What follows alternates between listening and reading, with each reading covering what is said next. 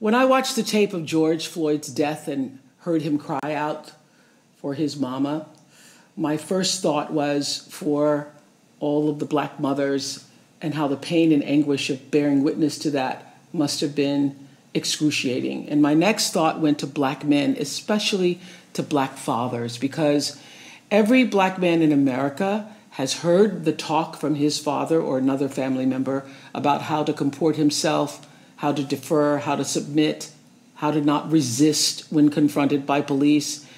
And that's why I believe the image of George Floyd in handcuffs, face down on the ground, watching him die in plain sight was so visceral for so many of us, and particularly for Black men. It's forever etched in our consciousness.